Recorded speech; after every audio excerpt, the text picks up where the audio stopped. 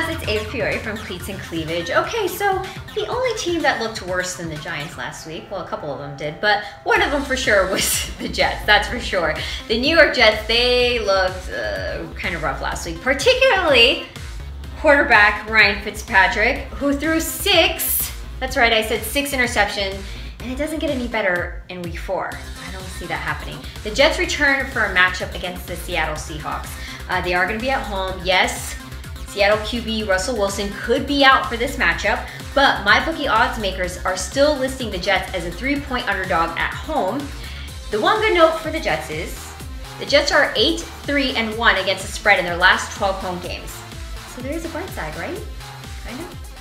Ciao.